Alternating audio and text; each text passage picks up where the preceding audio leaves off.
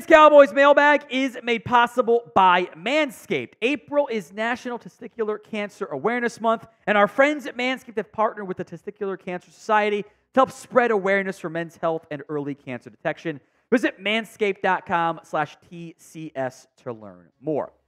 A super thanks to dive into on today's show from Brickhouse Gaming, aka at Bricker2019. That's a fun name. I know this will never happen, but if ownership of every franchise needs to have a time clock of 10 years, if you win a Super Bowl, your 10 years resets.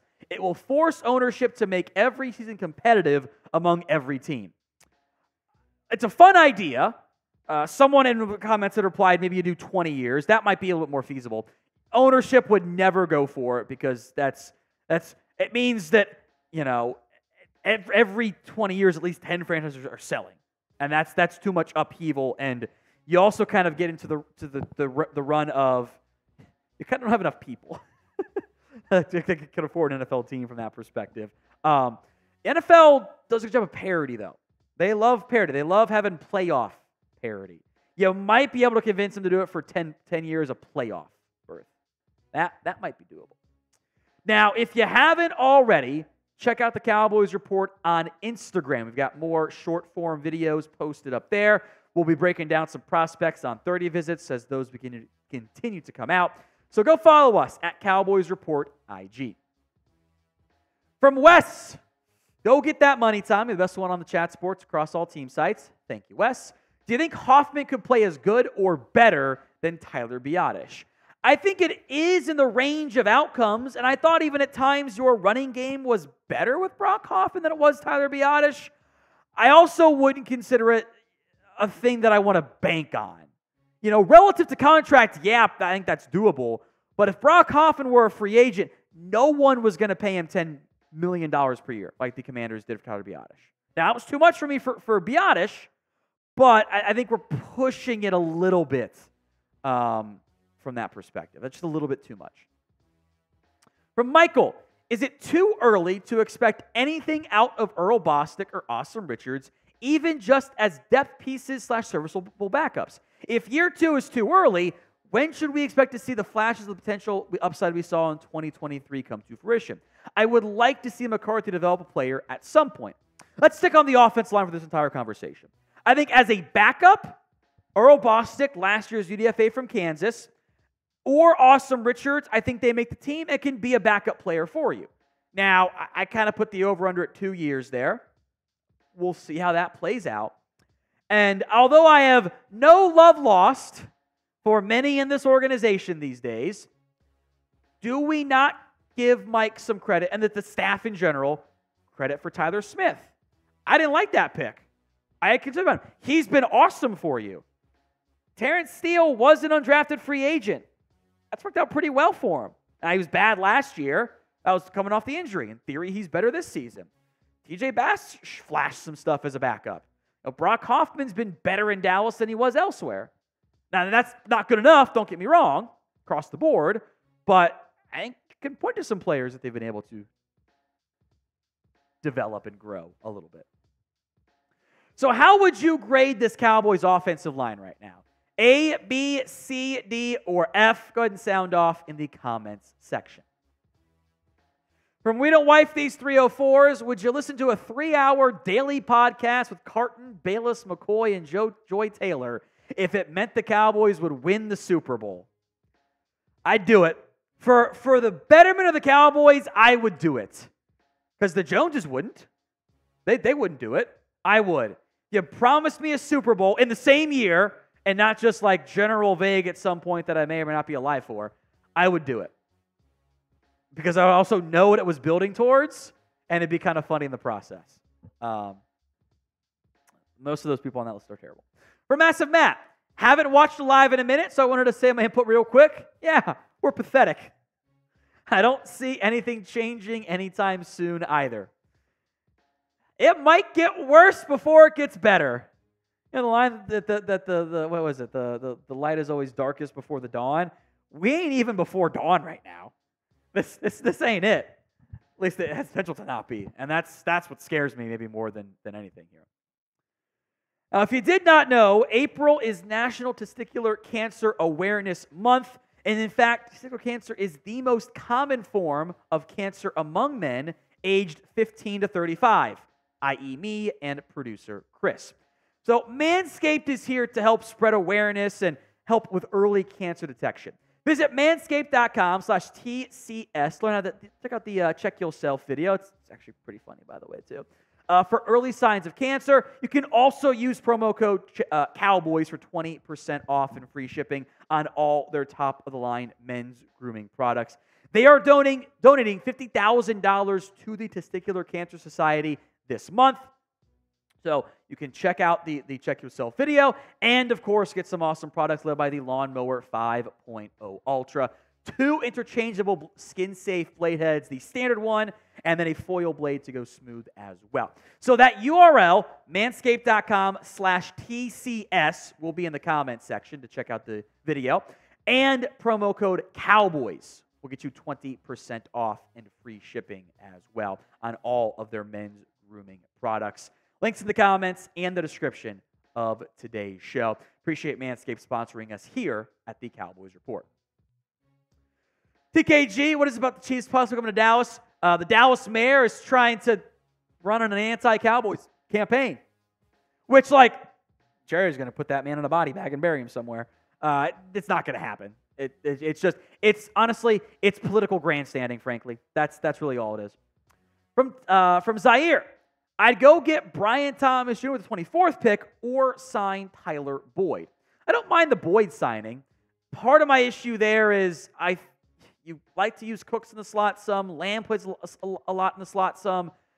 Boyd's a slot player and kind of only a slot player, I think, at this stage. Brian Thomas could be the best player on the board if he's there at 24. But can you afford the luxury of a receiver right now with all your needs? I'm not so sure. From Wo Gambino, is there any hope Jourdan Lewis retires and never suits up again? No, and he's still your third best corner by a pretty massive margin, who you're paying nothing to. I think that was actually a pretty fine move from the Dallas perspective. From Daniel M., what do you think about Micah Abraham out of Marshall as a late-round pick in the 7th? In general, I am never mad about a 7th-round draft pick. That tends to go, it's a 7th rounder, you're fine with it there. We'll see if he ends up getting drafted. I've seen a couple of him in the 7th round and a couple of various mock drafts, but not much as of late. We'll see if maybe I don't think he's going to be a 30 visit. So 7th round, though, Marshall corner. I don't know if I mentioned that. Marshall corner. We'll see. I think he's okay player that I thought could have been better this past year than what he actually was. From Johnson, what exactly is Dak Prescott worth in a trade? Good question. I don't know. In a bubble, ignoring the no-trade clause, and if you had done this at the start of the offseason like you should have done if you were going to do it, I would anticipate a Russell Wilson, Deshaun Watson-esque return. Dak's coming off far better years than either of those two guys were. Now, he's due for Deshaun was due for a new contract too. I think you could have, if they didn't have the no-trade clause and you shopped him, I think you could have gotten a pretty big return back. Now, the issue is, it's now April. Your options are more limited from just a reality perspective. They'll explode again later in the next offseason, but for now, you're a little bit hamstrung there. And he has the no-trade clause. And if you were Dak, wouldn't you say, well, don't trade 2 first-round picks for me. I'm just going to play for this team only. They can give you a third. Because they screwed up the contract the first time, and they're screwing it up again, all of the power is in the quarterback's hands. All of it. And because he knows he's about to get a new contract next offseason, the urgency to get paid now isn't there the same way it seemingly was for Russ, who just wanted out of Seattle. I think if you get an honest answer from Dak, I think he'd say he wants to do it in Dallas. He wants to be here. All things equal. But we're trending towards a path where maybe all things aren't equal in the end. So for next year, 2025, will the Cowboys end up keeping Dak Prescott, or will this story that Stephen Jones once said, we think it'll be done without much fanfare quickly, which has not been the case. Will they keep him? Y for yes, N for no. From Blaze and Daily, a second for Diggs? Wow, Dallas won't win anything until you have a real GM with real job security. The front office is a joke. I could do better. Even if you didn't want to do Diggs for a second, which I think is a fine argument to have, I think what Blaze and Daily points out correctly is this. A little bit of desperation is actually a good thing for NFL franchises. Feeling the need, the urgency to win now or else exists for 31 other NFL franchises. It doesn't exist in Dallas at all. And that is a core issue, where too much urgency is a bad thing. It's a bad thing, don't get me wrong. But a little bit can help you. I think we're on 7, 8, 9, whatever it is, years in a row that the Super Bowl winning team has spent more guaranteed money on a singular NFL free agent than the Cowboys spent on their entire free agency class. Not a competitive way to do business, to win championships. It is a good way to be a 9 to 10 win team most years. Cowboys are great at that, but we all want more. From Wes, what is likely to be trade down from 24? Possible. And in fact, there are scenarios which I would want them to trade down. Depends on how the board falls. Is there a run on tackles? Is there not a run on tackles, in which there's a lot of guys left? You know, do the Bills get desperate for a wide receiver? Do they jump up and you trade down and get some assets and get that 4th round pick back or even more? That makes sense to me. So I think it's very possible. We're going to have to wait and see, though.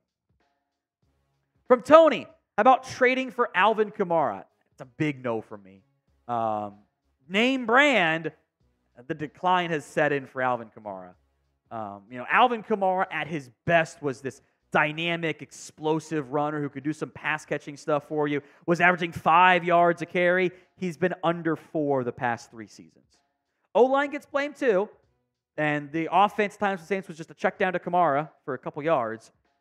At this stage in his career, I think the decline has set in too much. So name a player who you would like to see the Dallas Cowboys trade for. Sound off in the comments section right now. Fernando Garcia, if the Cowboys don't make the playoffs, would that be a signal for the Jones boys to change their stupid mentality? It should be, but honestly, if they are in the mix for Week 18, they'll think that they're close, you know? So it should be. I don't have faith in them, though, right now. Hunter M., assuming no more signings, how much cap space in 2025? It does depend on what you do with like a CeeDee Lamb. You could pay him now, free up cap space this year. You'd probably roll that over and help basically cover off the contract in 2025. You can see numbers as high as $100 million. I think that number will drop once you get the rookie class signed and you factor in some more deadline hits that can already be included in there. I think a more feasible number is you're still probably in the $75 million range. You have 3 notable guys under contract long term. It's Micah, Terrence Steele, who might be cut, and Trevon Diggs. So, yes, you have to pay these guys big money. In theory, Dak, we'll see about that. Lamb and Micah, but you're not paying anybody. All of your big contracts are off the books right now. Yeah, there's dead money. It doesn't matter because the cap has gone up by so much. You're covered off from that perspective. So, I think it's really, it's a bullshit excuse. When the Cowboys tell you that they're in salary cap trouble in 2025, no, they are not. They are absolutely not. And it's honestly a very not easy thing to understand. It's very complicated, and there are weird rules and quirks. They are not in trouble. They are not. If you guys want daily Dallas Cowboys YouTube videos, hit that sub button. YouTube.com/@CowboysTV. From Wes, it's either going to be Brooks or Benson. If I told you right now you could get even money or better on Jonathan Brooks or Trey Benson in the second round, that's the Texas running back and the FSU running back, everyone would take that. Brooks is such a Cowboys round 2 pick. It honestly borders on stereotypes. Or even parody. It's just a classic Cowboys move. They did bring in Benson too. I have Benson over Brooks in part because of the injury stuff. One more from Wes here. What do you think would happen if Jerry told Steven to shut it and ran the team like the 90s? They'd be more aggressive, and we would at least have more hope about it. It might not work. It's tough to win a championship, but you're trying, and we give them credit for it. Jerry won't, and honestly, my theory is that he saw what happened to his buddy Al Davis, and he doesn't want that to become his final years with the Dallas Cowboys. He doesn't want to have that same ending.